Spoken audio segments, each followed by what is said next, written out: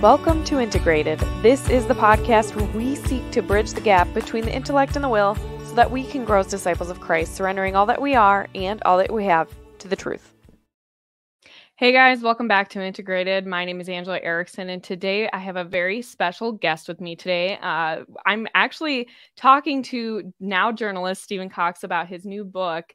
It's a handbook for holiness for those of you who are maybe familiar with St. Alphonsus Liguori. This is really a guidebook for those of us in the modern age. So thank you for coming on today. I really appreciate it. Yeah, it's great to be here, and it's been so long since we've connected, Angela. I know. It's great to see you. It's so much fun, and it's fun to talk to you about in this capacity. For those of you maybe who don't know, I used to work for LifeSite News, which is the outlet that Stephen primarily does journalism for and writes for. At the time, you were not a journalist for LifeSite News. You were doing more marketing, and weren't you kind of like an editor? Why do I remember talking to you so much? I was doing development work, and I talked to you a lot.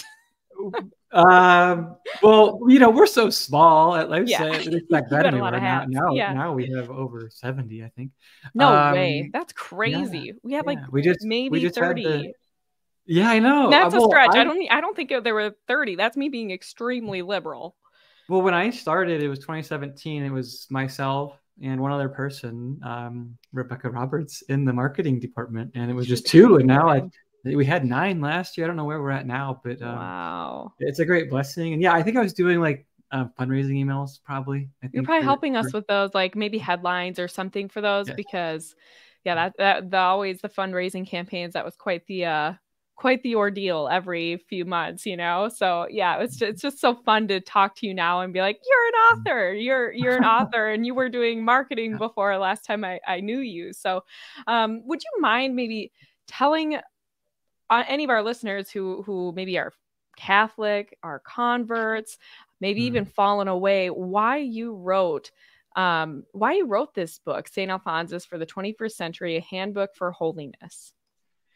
Yeah, it's a great question. It's a question I'm getting a lot from everybody. I think the short end of it is because I was in that boat at one point. I had been a fallen away Catholic. I stopped praying. I stopped going to Mass in my early 20s, despite being raised in going to diocesan Catholic schools. And it was probably a combination of things why I just went the way I did. They're in the book. You'll have to read to find out. But I really think it comes down to wanting to help other people understand the truths of our faith. I mean, St. Alphonsus founded the Redemptorist order in the 1730s for the most abandoned souls, those who were in the Italian countryside, who were, more or less kind of forgotten even by the clergy. And he set his life's goal to preach to them. And the Redemptorists started out with less than a half dozen aspirants, and their membership has grown throughout the entire world since then. And so when I started first reading his writings, especially on the priesthood, especially about prayer and silence, and the entire gamut of all of the aspects of our faith, the scales just fell from my eyes. I was in my late 20s at the time, still sort of stuck in second gear with my faith. I had never even heard of the Latin Mass, I think, at the time. And despite I worked for the Archdiocese of Chicago in my early 20s in grad school when I went to school at Loyola. Interesting. Back then it was Cardinal George, so it wasn't like it is now, right, with the current occupant. So it was a bit more sane at the time, but still there was a lot of apparently room to grow in my faith, and St. Alphonsus kind of put me on that trajectory. And I think in short, it's a way of giving back to him, but also trying to reach, and ask myself, where was I 10, 15 years ago, and what would I want to know about the faith? And really, where are people I still know, friends, families, and others who aren't coming to Mass, who just isn't clicking spiritually. So parts of the book I kind of wrote for certain individuals who probably, when they read it, will recognize, oh, he's talking to me. So that's funny. I think it's a good thing. So that's why I wanted to I think reintroduce St. Alphonsus to the church today. So I have to ask, like, which works maybe influenced you the most? Here, Caitlin Smith says, I read Conformity with Divine Will and that it's a pretty short book. Did that have an impact on you? Was it one of the first things that maybe you read that sort of got you hooked on St. Alphonsus Liguori?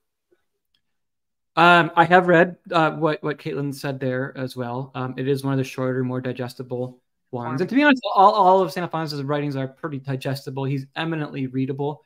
In fact, he said one time, he preached every sermon he preached. He did not give one that would not have been understood by the little old lady in the back of the church. And so he instructed his priests to preach very simple. I would say, though, the one that really changed me the most was his writings on the priesthood. It was one of the first ones I came across. His book, The Dignities and Duties of the Priest, is I mean, they're all this thick, Angela. So all of his writings are very big. He composed them with, assistants, obviously. And he didn't start writing until he was in his mid-40s, to be honest. Wow. So he wrote until he was 90. Well, he died when he was 91. He's actually considered like one of, if not the best-selling authors of all time because of the number of books he wrote. Was over 100, like pamphlets, treatises, things like that. And, they've been translated to so many different languages and published different volumes. But for me, it was the priesthood. And two things kind of stood out real quick was one, he said, priests are greater than the angels and Mary. Oh, interesting. That's a pretty big praise. That's a bold statement. Do you have any ideas as to why that might be? Probably because they are given the grace to act in persona Christi and to be new Christs. That would be my guess. And to affect grace through the sacraments like that and the ability to forgive sins. In that capacity. Am I tracking? You got it. That's it. He said, because yay. Forgiving sins in the confessional, Mary could not do that. Was not given that power, and the angels can't do that. So the priest frees a soul from sin and snare to the devil. So they open the gates of heaven, and I never realized the beauty of confession in that way. When I even growing up, again, I was raised in the diocesan churches. And secondly was what he says about the Mass. He says the priests offer an infinite worship of their worship is of infinite value when they offer the Mass and give the body and blood of Christ to souls in the sacrament of the Eucharist. And that is something only priests can do. And so there's a saint, I forget which one. I put it in the book. I think it might have been Saint Francis. And I forget which one of them, but he said, if I saw a priest or an angel, I would kneel to the priest because of the grandeur of their and that's part of what Satan hates about humanity, right? Is that we have been elevated despite our lower intellectual nature and our frailty, honestly. And in that, I just think of St. Paul saying that for our weak God makes our weaknesses perfect, right? Like that's basically what he's saying. In our weakness, God makes us perfect. When we are attuned and conform to his divine will, he's able to do that. So what are the things, like the biggest takeaways that you want readers to come away with when they are reading your book? I love that you sort of condensed it for the modern Catholic, only because I mean, for me as a mom, for example, I just don't have time to read these really lengthy books. I don't have as much time, but also I think practically speaking, the modern mind is not accustomed to reading these more dense books. And so I could see a lot of people finding his works and saying, this is really interesting, but they just get burned out with it and they never finish it.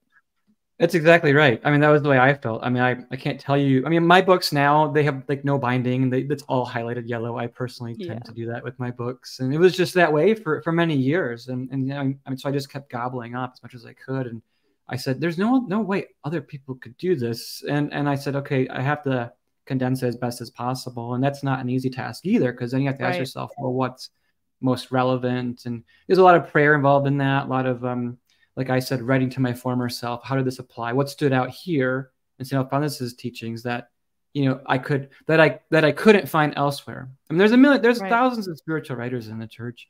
Why St. Alphonsus? I think for me, the one thing I hope people take away from it, especially, is prayer and how to pray better.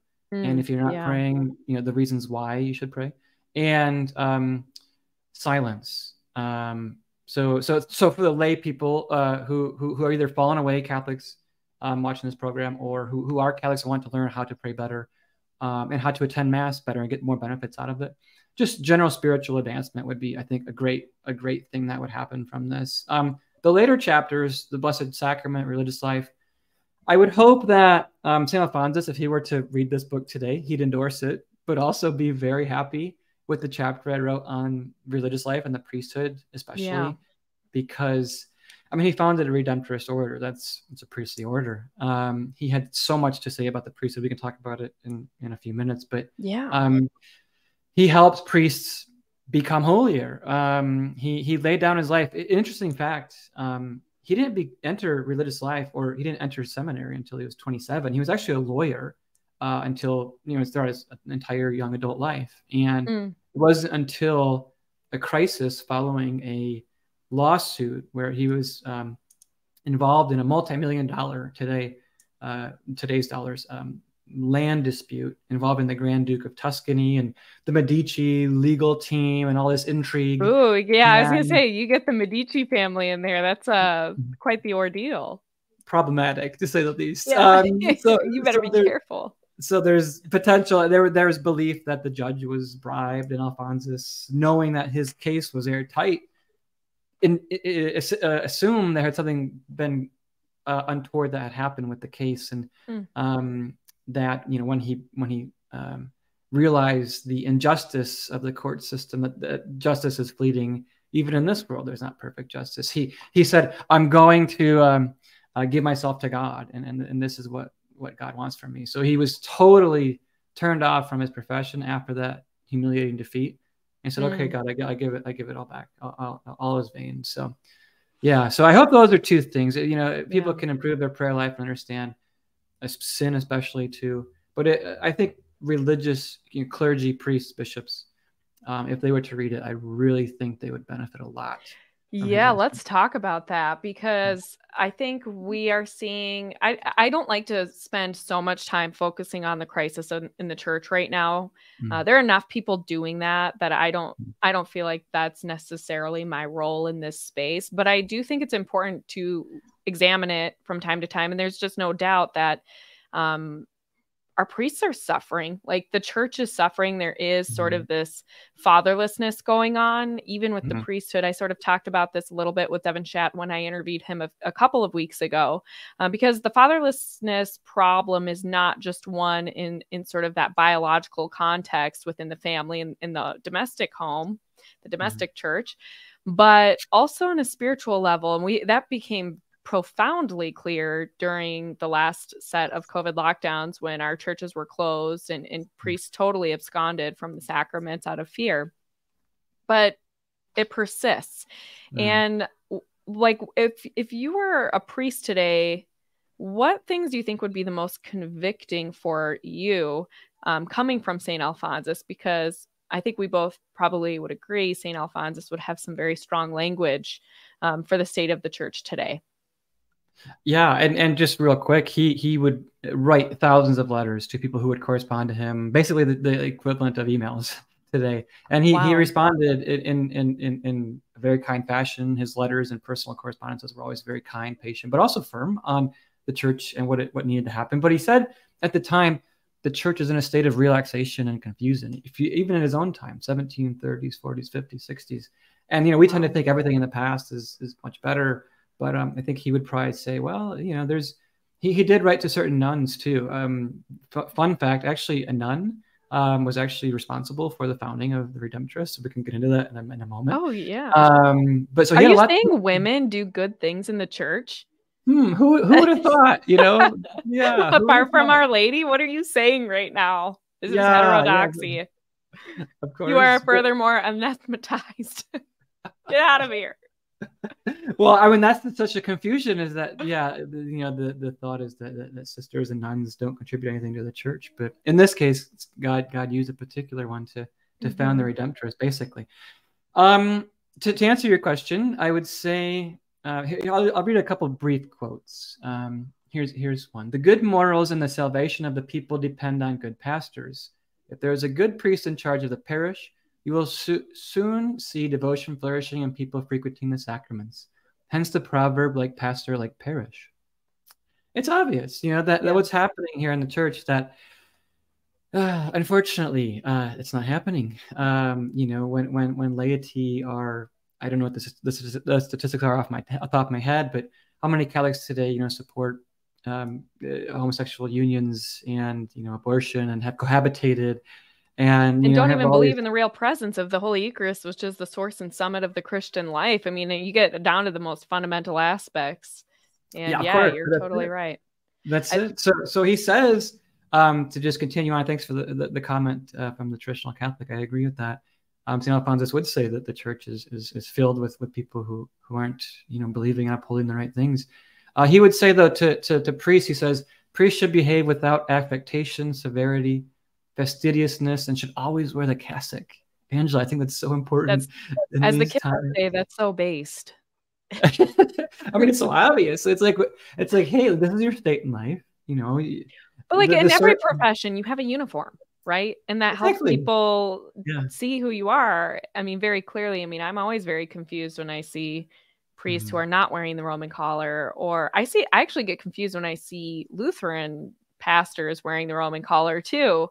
Because like I could see people accidentally going up to them and saying, "Can you hear my confession?" You know what I mean? And so you get the whole outfit with the cassock and everything. There is absolutely no confusion that is a Catholic priest. Yeah, it's so needed in these times. And St. Alphonsus, again, when he became a priest at 30, so he only did 3 years of study and actually studied at his father's house. So back then, it wasn't, at least in the Naples area, it wasn't as robust like a strict sound seminary. And to be honest, he probably didn't need too much formation. In his youth, he got canon and civil law degrees when he was 16. In his 20s, like he belonged to various lay groups, so he was very well sound on a lot of things. So he got ordained at 30, but he came up with like a sort of bullet point list of like 10 or 12. I think it's around that.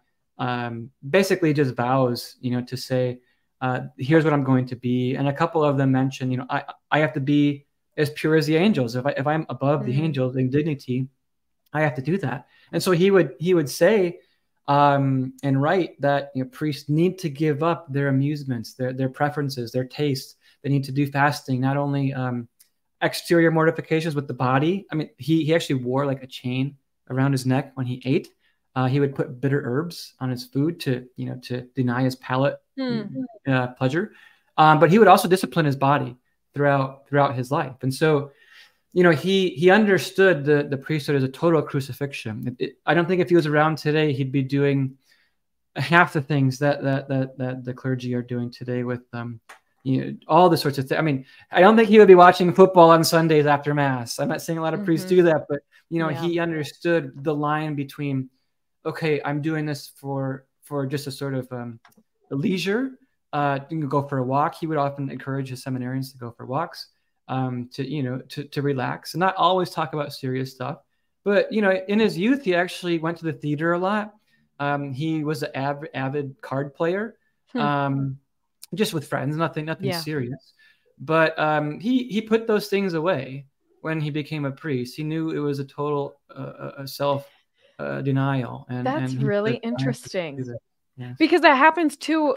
It's so funny to hear this coming from you, because as a parent, you do the same thing. Because you don't have time. Your life is centered on your children. Great timing, Veronica. Wow. Right. Like almost everything. And this is where a lot of moms, for example, feel like, well, I've lost myself. I've lost my identity. And yet not so in my mind. I mean, you could feel that way if you have a very worldly mindset. And that's hard. Like you're dying so much to yourself. But of course, it's an opportunity to reclaim your true identity in your vocation, which is what we are supposed to do. And so you're dying to those parts of yourself. Like I don't get to go snowboarding all the time, for example. That was something I love to do. I still love it. But it's been years. Actually, the last time I went snowboarding was when I worked for LifeSite News over 5 years ago. On one of my retreat days. That's what I did on one of my retreat days. I went and I snowboarded and I prayed. because that's where I feel so connected to God in a very profound way when I'm out and doing stuff like that, where it's quiet and I can think by myself and be with God in nature. How do you think then, like, Catholics can encourage their priests? I mean, first of all, they should get their priests your handbook, maybe. Um, but how do we encourage our priests to be better spiritual fathers at such a time as this? Well, I think just with general support and not just prayers, with actual support. I mean, you have dinner with your priests, have them over to the house after Mass, talk to them. I mean, they're individuals. Many, unfortunately, today don't live in community. They're solitary individuals, and that's a very can be a lonely life. Oh yeah. And I think too. Each priest has to have some sort of apostolic mission. I mean, some are university professors, and some are parish priests. Some are authors. Some do different things. And I think when they do something good, or even if especially if you can help them in that area. So if you're someone who's into politics, your priest likes reading about current events or something. Say, hey, Father, we have a commonality here. Let's hold a workshop at the church. I mean, a couple of years ago, we had a priest at our chapel, and on Saturdays he would coordinate what he called days of doctrine, and I would go and give a talk about various things. The Americanism is something I'm interested in, and just current events in general. But so there's things you can float to priests. I think when it depends on their preference, right? I mean, it's different for everybody. Some priests do want to be kind of left alone, and maybe that's their own prerogative. I have a priest like that. So hey, so not all of them always want you asking, but it'll depend on different things. But Mary here is asking, wasn't St. Alphonsus badly crippled by arthritis in his older years? Is that true? Yes. Yeah. So he actually received the last rites on more than several occasions. He was actually appointed bishop against his will. He very much did not want to be bishop at the age of... That's always a good sign, actually. He was in his 60s. Yeah. He had led his congregation for decades. And when he did, though, he did do a lot of great good, and he actually pushed Eucharistic adoration a lot more and opened his church up to the people. But yeah, he suffered a lot in his later life. He did have a hunched neck, where it's believed his neck was so malformed that it was cutting into his upper chest. Wow. And so he was confined, to a wheelchair as well. He's the patron of arthritis sufferers, so pray to him. And actually, interesting, if you do buy it, in the back, there's prayers to St. Alphonsus. So prayers he composed himself, and then novenas and other prayers that I've found from others, mostly priests, who prayed to him. So I thought that was a good addition to have at the end. So he knew to offer up all of that. Our Lady was at his death. He was devoted to Mary. Our Lady of Perpetual Help is actually the patron of the Redemptorist Order. So he knew physical suffering, what that all entailed, and he writes about that in the first in his writings on love of God, is that to offer up our ailments and to be content with the health we have, and to not obsess as so many fitness people do. And I go to the gym. I need to be healthy because I have some digestive issues, and work out. I have to work out, or I have various symptoms. But he would very much, I think, be against this sort of bodybuilding, obsession with the body that we have today, too much so. That's really interesting, because I've been talking about this as well with friends and family of mine. I have an autoimmune disease, and it impacts every aspect of my life. But it hasn't been until probably the last few years that I realized, I could do something about this a little bit to alleviate my symptoms and maybe even heal my body. But you're right. It can be dangerous, not to seek healing, but to make an idol of it. And I think so many are prone to that because we love to look for that perpetual fountain of youth, because we want innately eternal life and health, which is what we were made for, but we're made for it in heaven, not in this fallen world. That's so interesting. I'm only really familiar with his preparation for death, and it's amazing. it's an amazing book. But yeah, it's just so I was just going to mention that. Yeah, because he says actually about death, he says that the death of a saint is not, it's not death, it's sleep. And he says that at those last moments, he uses the analogy. He says when Christ was on the cross, they offered him wine to drink, but he denied it. And St. Alphonsus says, use the last moments of your life, especially to offer that up to Christ and say, I will suffer and endure this. And when I first read that, and I put this little insight in the book, I said, how many times when in our age now, where hospice workers or others will come and say, well, your grandpa is almost there, let's make him comfortable. And I don't think, I'm convinced, in fact, that St. Alphonsus would oppose that. He would say, no, dying tranquilized by numbing agents and things like this, that's not how Christ died. Christ wanted to feel and offer up every aspect of that suffering for us. And St. Alphonsus says we need to return the same thing. So I think that's such a good insight for the modern age, especially. Yeah. And I've posited the same thought, actually. And it's hard too, because we're younger. We're not watching our loved ones die. So, I mean, I want to be sensitive to that. But at the same time, I do think that when we cut short someone else's suffering, maybe we're actually denying them a chance to work out the purgation that they would experience in that, after their body dies. Maybe we're denying them an opportunity to offer up that suffering, and instead now they're going to be in purgatory longer because we denied them an opportunity to offer that suffering now. And I think that's something worth thinking about. It's easy to say. I've said it before, but I can only hope that God, my guardian angel Mary, when that day happens, I'll have the strength and courage to face it that way. Yeah. But I share the exact same sentiments. So. Yeah, that's just such a great point. I'm glad that you brought that up. So I kind of wanted to turn to maybe a little bit more about what types of specific things do you maybe encourage? I don't want to give it all away because that's the point of the book, but like about prayer, what are a couple of tips that you have for people to pray well? Because this is something I talked to Dan Burke about it a few months ago. And I think it's something we need to revisit often because, as St. Alphonsus himself says, you actually won't get to heaven unless you engage in meditative prayer often.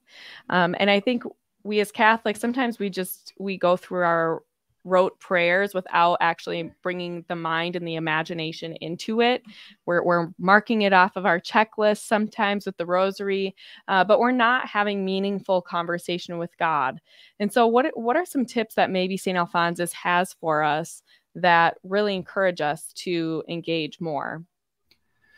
Yeah, so I had a little hard time hearing you. I think you're asking about prayer and or what was it exactly? Sorry. Yeah. So what are some tips that St. Alphonsus would have for us to engage in mental prayer? Because he tells us that, we're not going to make it to heaven unless we engage in meditative prayer. And sometimes I feel like as Catholics, we go through our rote prayers throughout the day without engaging the imagination and the intellect.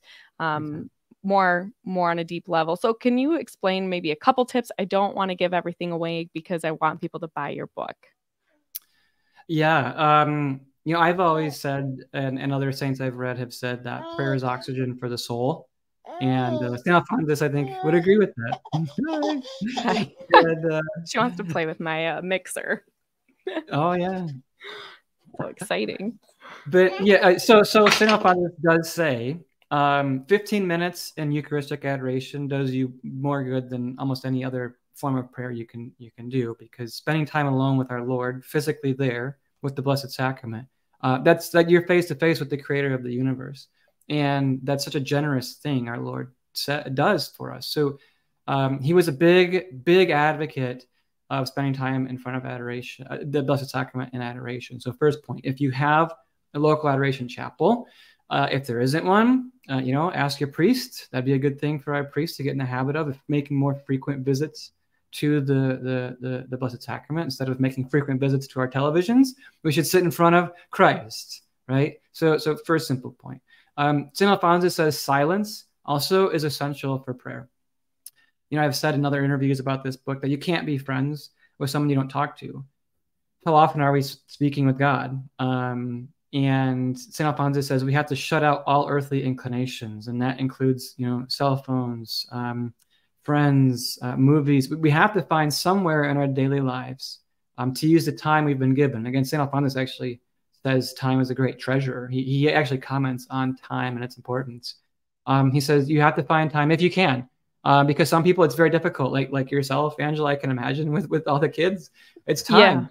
Yeah, there's seasons I almost feel like I never get to pray, and then I feel bad when I go to bed at night, and I sort of have to remind myself that as long as I don't know, maybe this is wrong and you can tell me, but sometimes I just think, at this stage, especially if I'm up all night with a newborn or something, and my kids are rolling me out of bed to feed them breakfast, and then I'm passing out after cleaning the kitchen late at night, that calling and reminding myself even of God's presence, that is beneficial. And that is a type of prayer. It's sort of like what does St. Francis de Sales call it? Like, it's like the flower, right? And you revisit it throughout the day.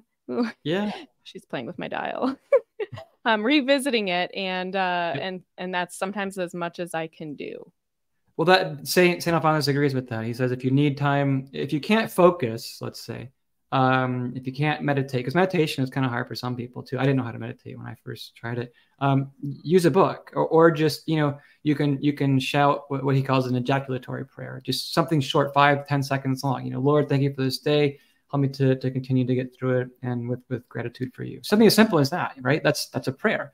I think, especially for busy people, St. Alphonsus talks about the solitude of the heart. It's not just a matter of going into the countryside, right? You can't leave your children behind while you're off, in the middle of nowhere in solitude. He does speak about solitude of the heart. And that's, I think, what you just mentioned there is, although I'm amid this chaotic day, it's 10 o'clock, 11 o'clock, there's still things to do. It's that interior peace, and it's that interior union with God. And St. Alphonsus says, focus on that, meditate on that as best you can. Pick something out of Scripture. Pick something out of any book. Yeah, 5 or 10 minutes, just at a minimum, to do and to glean something from that.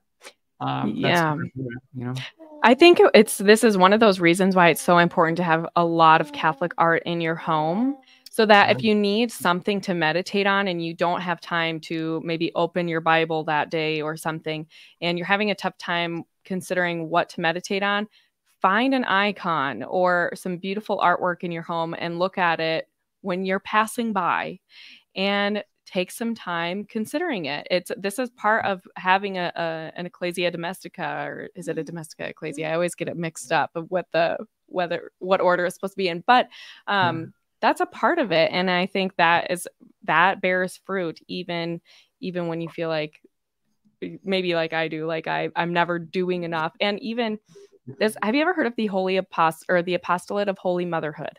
Have you heard of that? I'm just talking about it with everybody now. Interesting. Okay, so it's a whole apostolate. I want to do a full-blown show on it. I want to interview Dr. Miravalli on it. I want everyone to know about it. But even in the visions that this young mom had, she was a 33-year-old mom or something, or 36, and 3 small children.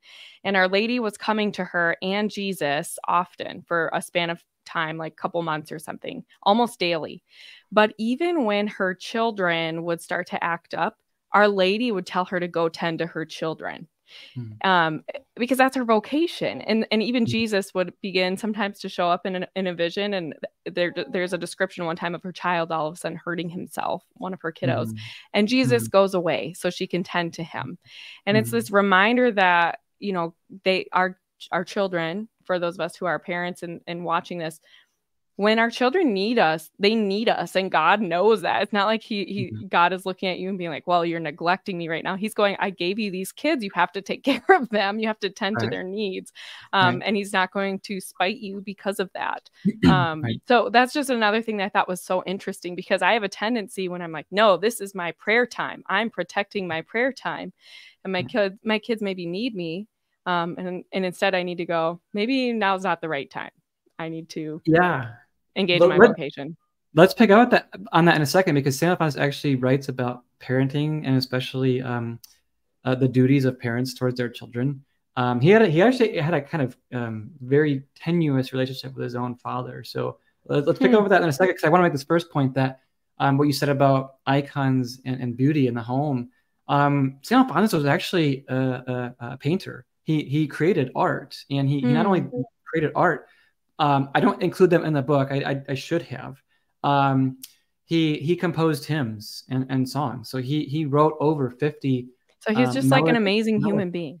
All around. I mean, he All again, around. civil canon law degrees at 16. He was trained with private tutors. He drew sort of amateur architect of sorts. And it came from again, we can get into the family thing now. His father was the captain of the royal galleys, so he was like the top ranking naval officer, and his mother was a Spanish woman, Ana Catherine Cavalieri. They had 8 children. The youngest died in infancy. Alphonsus was the oldest, and not only himself, but 2 of his brothers went into religious life. One became a Benedictine. 2 of his sisters became nuns, and then his youngest sister and then his youngest brother, named Hercules. Okay. What? That's wild. Yeah. What? Yeah, interesting. And he entered the married state, and they actually corresponded later in life, throughout life, and they were very close. And so he was raised with a lot of this pressure, in a sense, to perform in this legal career that his father set out for him. And he did in almost every way. He was renowned throughout the country. And again, it was this famous court case where there was bribery and things that put him back on the path. But he did write a lot about parenting and families, and as well as, again, religious women religious. So we can talk about either of those if you want. Oh yeah, all of it. Let's just talk about everything. Experience. Yeah.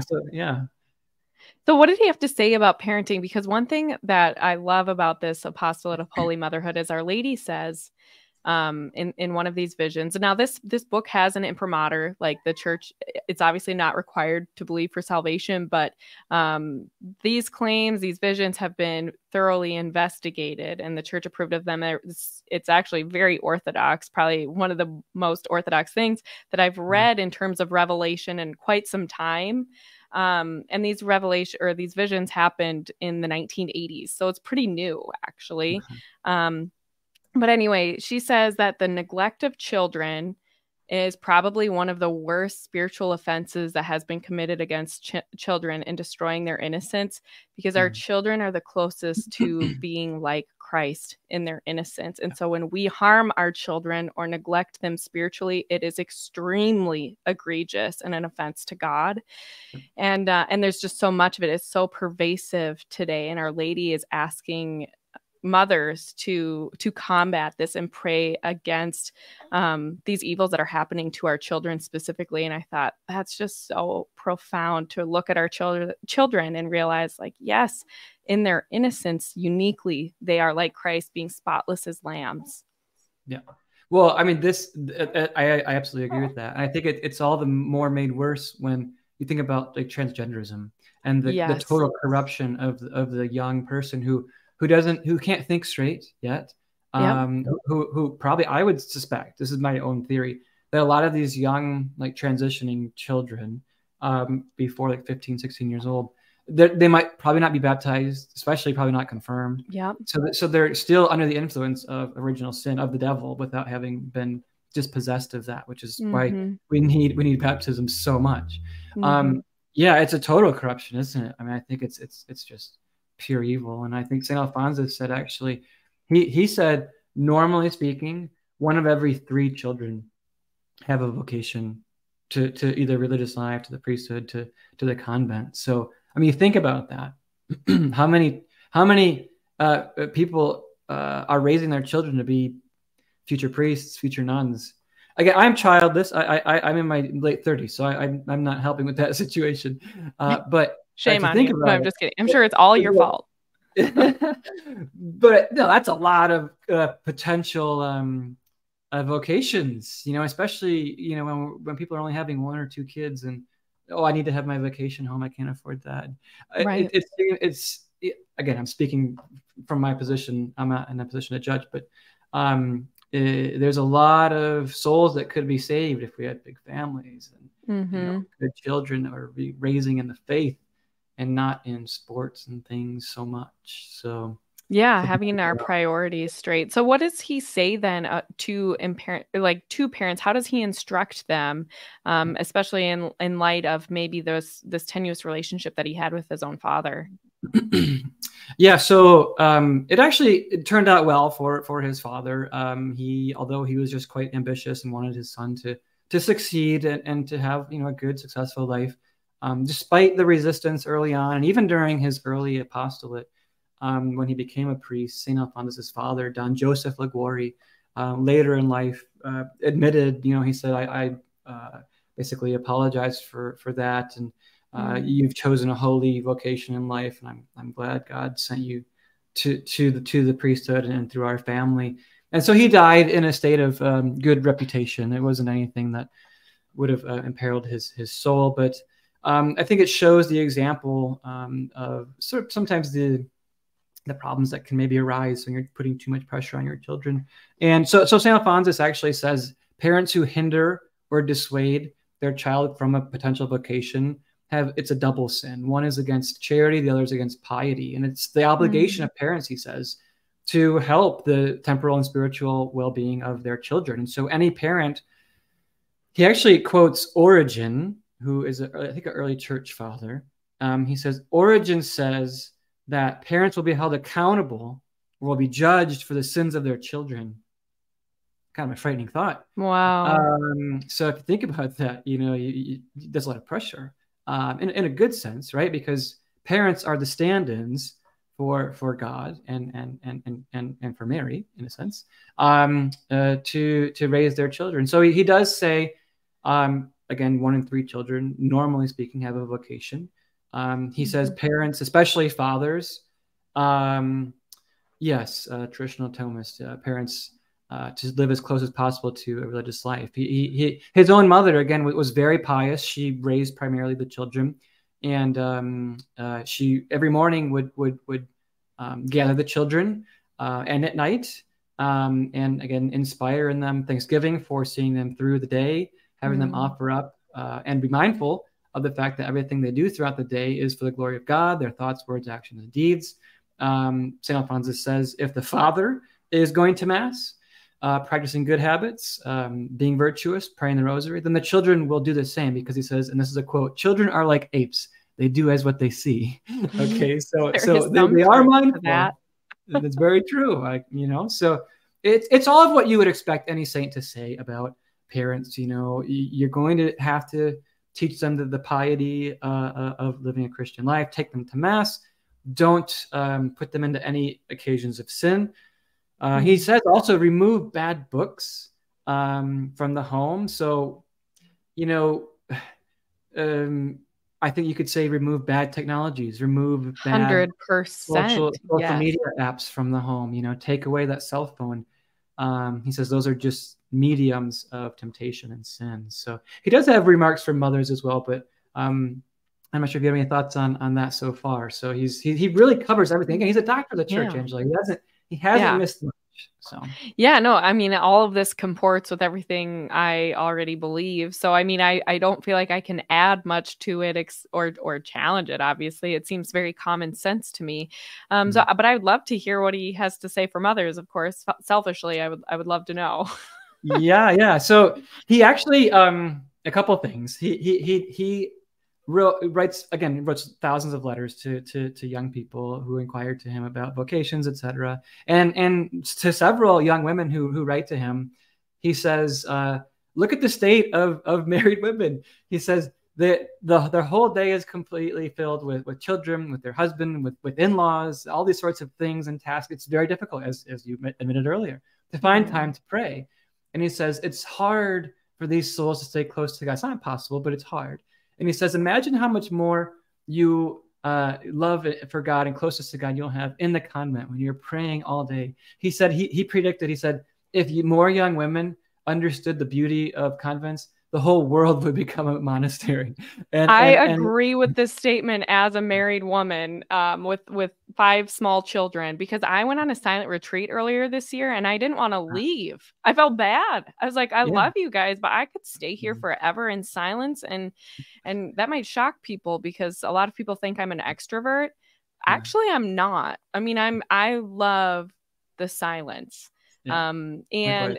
being able to pray, it was like the whole time was just glorious. It just felt like I had this direct can to can line with God. And I think a lot of it was a special grace, Mhm. given my state, Mhm. and not having had a chance before that moment to do a silent retreat. So I think he was very merciful with me, but Mhm. it just felt like this whole time I was pouring my heart out to him and he was just pouring grace and mercy right back into me, and Mhm. addressing the wounds that I went in there with. It was the most beautiful, glorious experience, and I loved it. I loved the structure of Amazing. the day, and praying liturgy of the hours and mass and adoration, all of it. So I agree. It kind of perplexes me that we're not encouraging our children to enter into religious life so often, when it's a great gift for them, and honestly for us, because they're praying for us. Like Yeah. I No, was, yeah.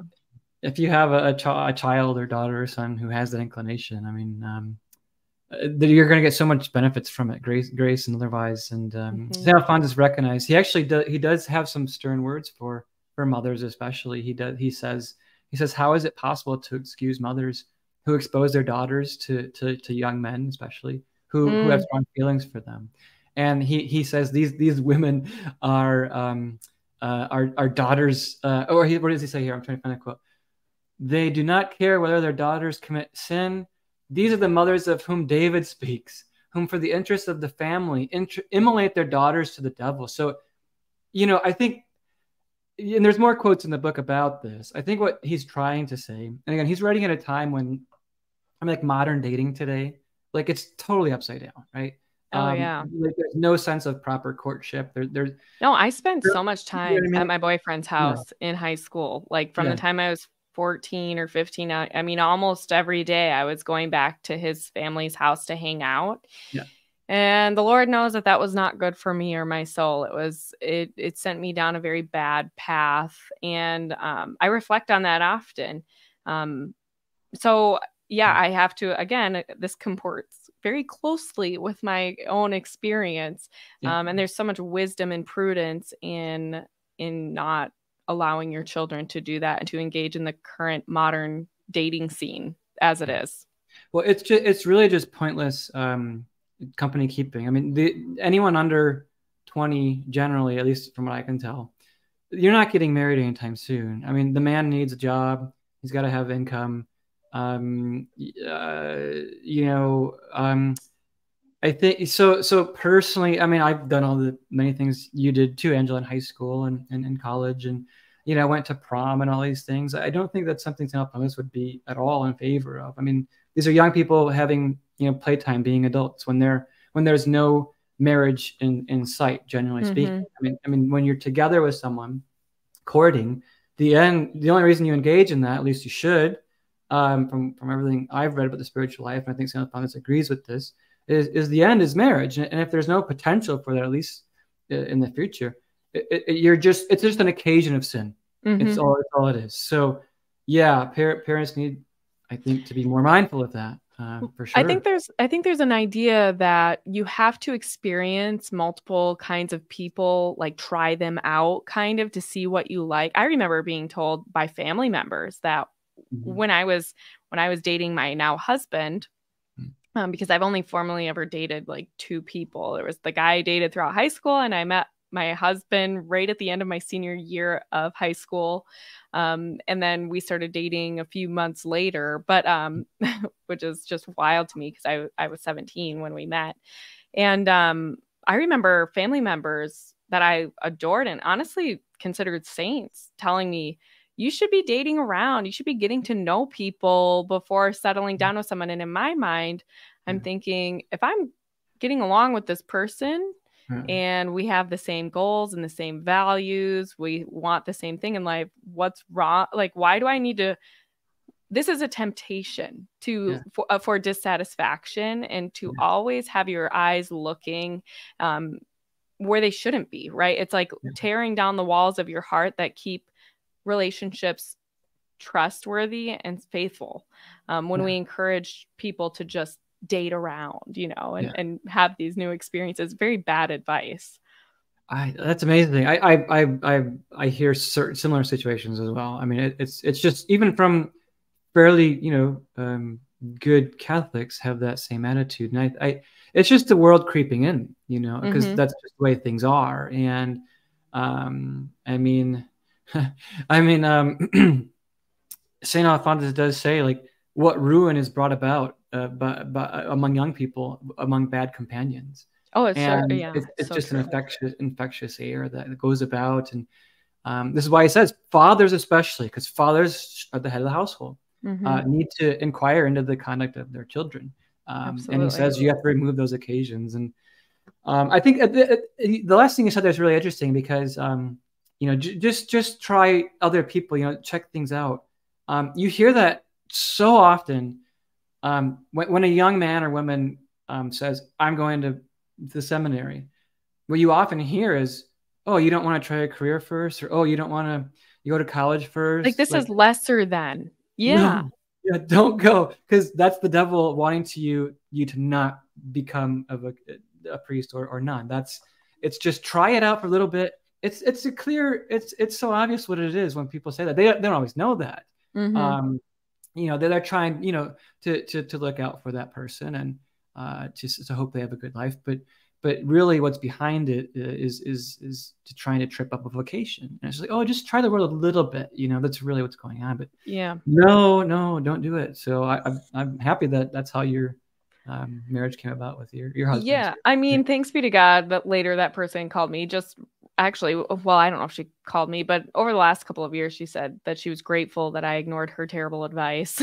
She said, she was like, the only time I've given advice and been grateful somebody didn't take it was with you and your husband, because we've built such a beautiful life. And honestly, there were many temptations while we were dating that I just it boggles my mind that we are where we are today, because God was so faithful when me especially was not, but my friend Nicholas Cavazos, you may or may not know him, but the traditional Thomist here, he says, does he know about the Transalpine Redemptorists? Have you heard of them? Yeah, so the Transalpine Redemptorists are, I believe, off the coast of the Orkney Islands near Scotland, I think, in Scotland. And yeah, they're a traditional Redemptorist order. I happen to know Father Alphonsus Maria. He is also a traditional Redemptorist priest. I think actually was with the Transalpine Redemptorists at one point. He actually endorsed the back of my book. So if you read on the back, you'll see Father Alphonsus's endorsement. So he was very kind to me. But yeah, the Redemptorists are interesting.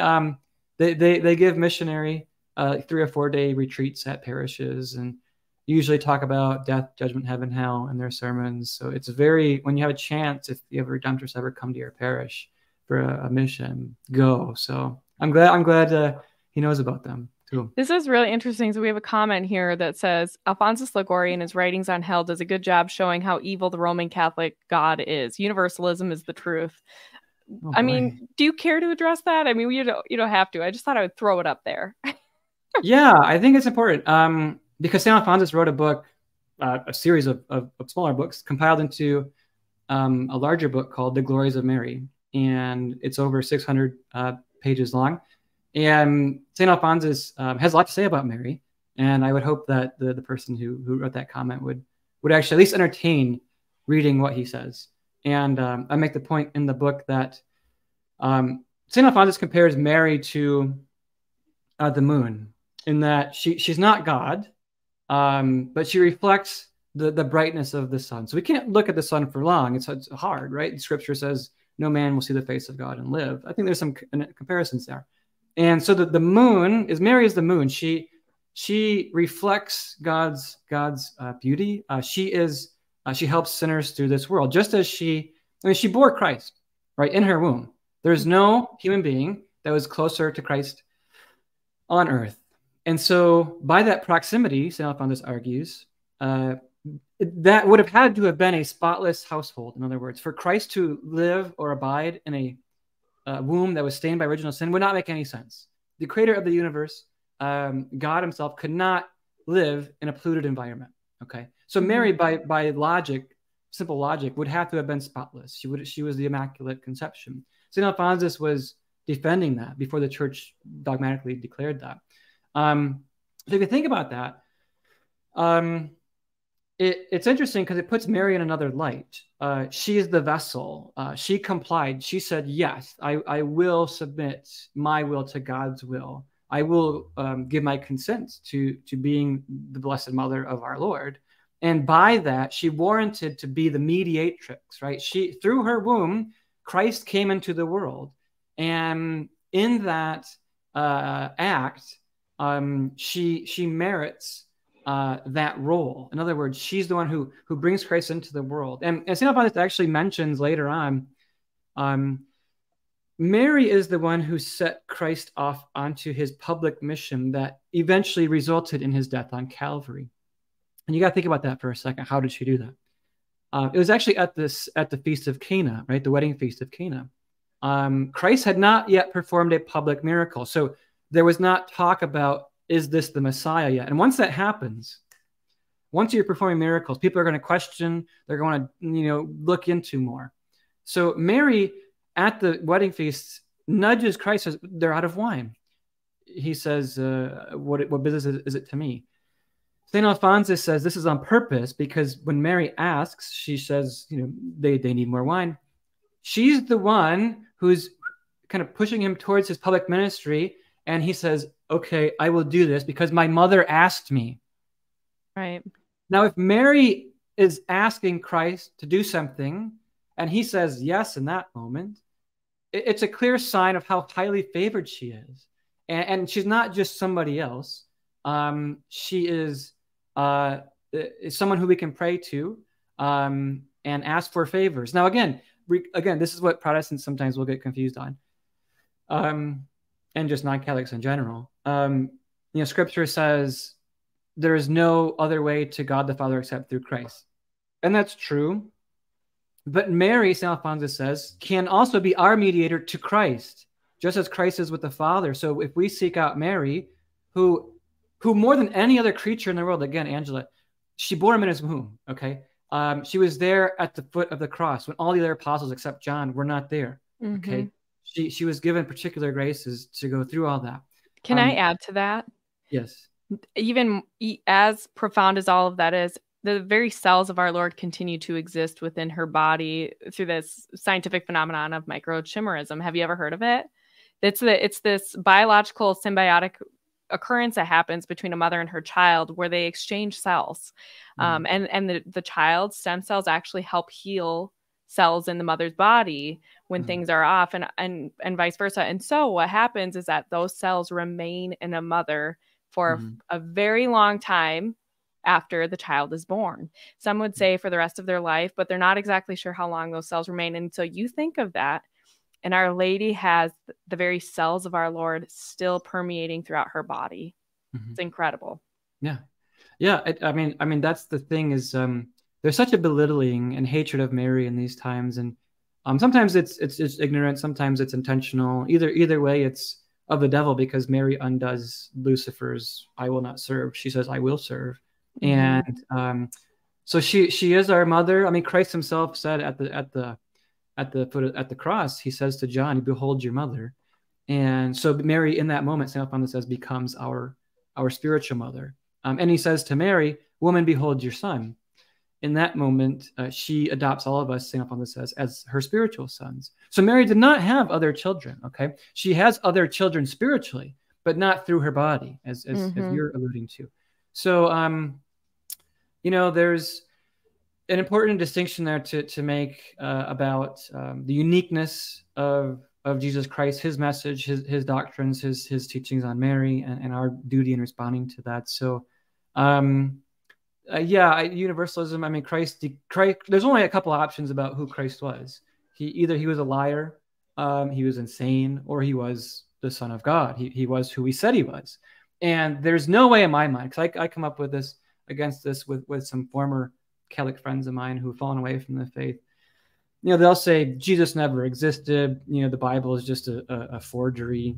Wow. I mean, what sort of, there's no human intellect or grouping of human intellects together that could come up with all the parallels between the Old and New Testament, the things that were put in that were left out, with the traditions in the church. That it's not a natural, there's no way a natural mind of its own volition can come up with any of this stuff, let alone all together.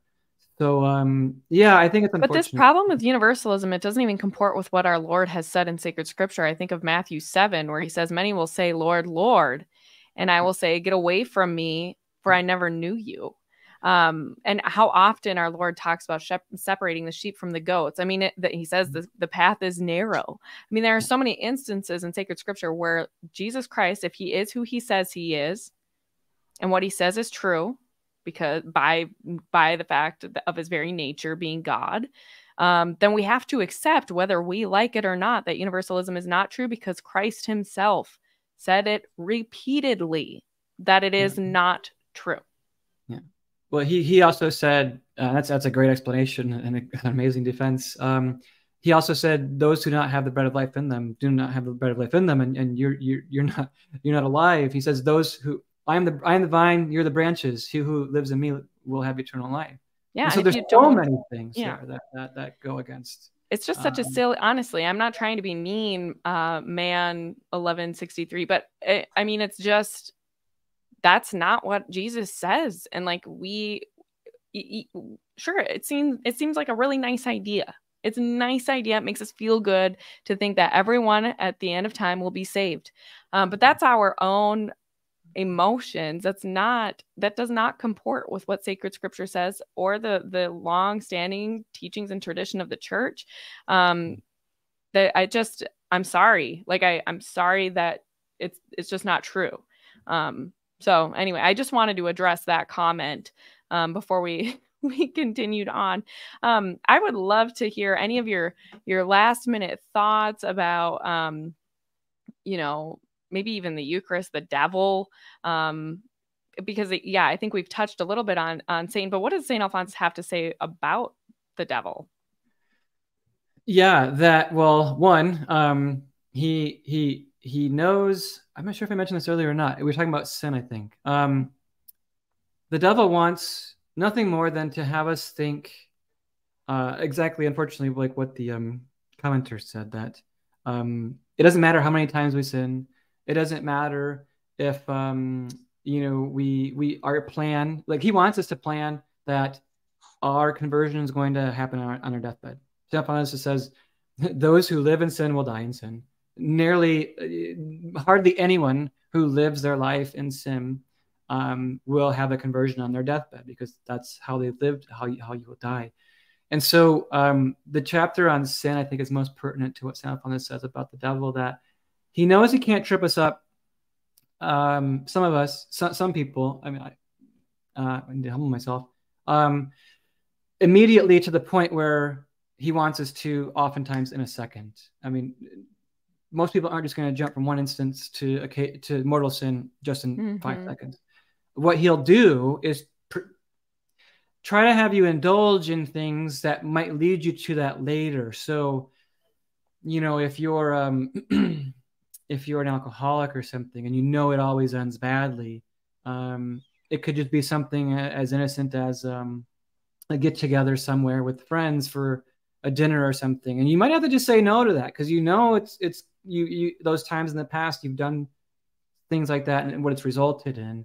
But so St. Alphonsus' point is, the devil first pulls out a thread, then makes it a chain, then makes it I forget the next one, but it's a snowball effect, that he's going to tempt us with certain venial sins, occasions of sins, and then eventually get us to the point where we're in complete darkness. So the devil wants to blind us to our sins and to dull our senses to the evil we commit. So he has more to say about that. I think he wants us to be prideful, to resist suffering, and it's a lot of it's sort of implicit in other things we've talked about. But Yeah. It's a frightening thing at times, especially our death. I mean, you've read his book on death, It's a the death of the great book. sinner. It's a great Yeah, Lenten read. Everyone should read it one Lent, go yeah. through it a little bit every day, because there are a lot of things. You read a section of it and you put it down and you're going, oh my goodness, this is me, or this has been me. I totally see what he is saying here. And then that instantaneous desire to repent is so visceral, I think, because you just see it so clearly. He's so illustrative in explaining these concepts. Like you said, it's anybody could understand it. Yeah, and I think that's the summary of St. Alphonsus in a nutshell. I mean, to close out the interview today is he's very practical. He's very simple to read, and I think my book is as well. And like you said, I wanted to help represent his ideas. I'm not changing anything. I don't want people to have the impression I'm committing some sort of aggiornamento or returning and updating things.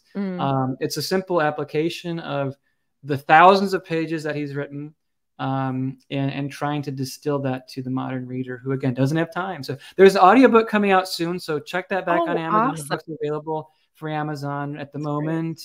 I know not everybody wants to buy on Amazon, but please do that. Or you can contact me at stpeterspress.proton at proton.me. So that's my imprint. Awesome. So you can do that. And the audiobook, if that's easier for you, it'll be out very soon. And I see that you also have it on Kindle as well. So you can get a paperback, Kindle, and on audio soon. That's really awesome. So thank you for coming on today. I hope everybody goes and buys your book. It was just published on September 12th was when it came out. So everybody go buy it. And I really hope to have you back on. You're just, as my friend Nicholas here said, he said that you are a Chad. So all the praises for Stephen Kokx. You guys go check out his work at LifeSite News as well. A really good human being, and we're so grateful for your time today. Thank you for coming on. Angela, it's been great. Yeah, absolutely. I can't wait to do this again.